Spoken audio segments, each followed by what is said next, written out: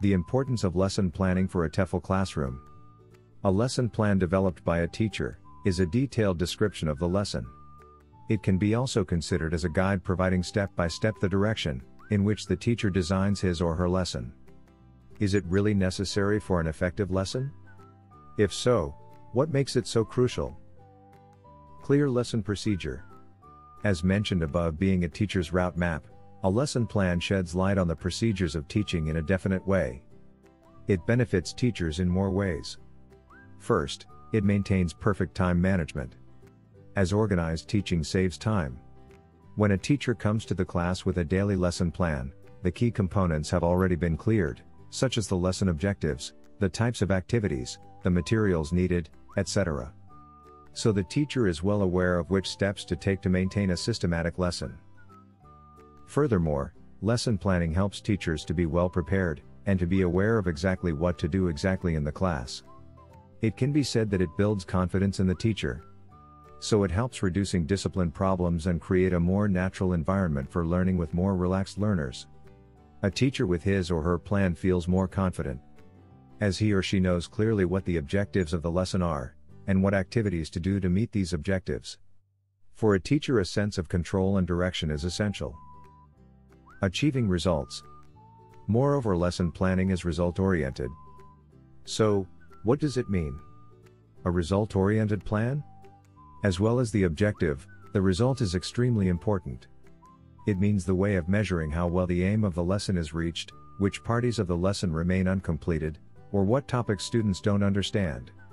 Assessing a student's progress, a teacher gives ongoing feedback. To be able to do it, he or she should evaluate the student first.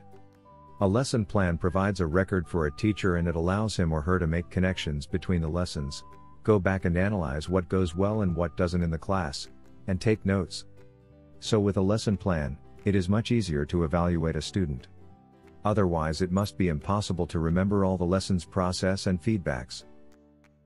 Creativity. A lesson plan is also a creative process. It allows a teacher to evaluate his or her knowledge. For example, let's say the teacher will tell the present perfect tense next week.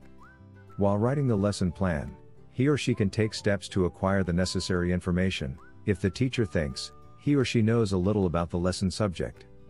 Or let's say, the teacher will teach a grammar subject that he or she knows better, but not so sure the way he or she explain it to the class. While writing a plan, he or she can find many activities and develop different strategies. Another benefit of a lesson plan is to provide more unified lessons. All the components of the teaching process should fit together, such as engage, study, and activate parts, etc. That's how a teacher can adapt his or her plan to respond to the student's needs.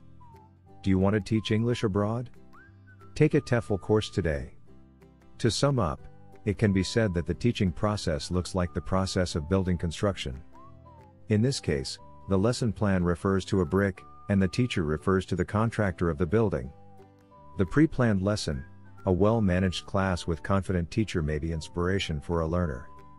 But even the best planned lesson is worthless unless performed effectively during class time. Thanks so much for watching. We are ITTT, the leading provider for TEFL and TESOL training courses.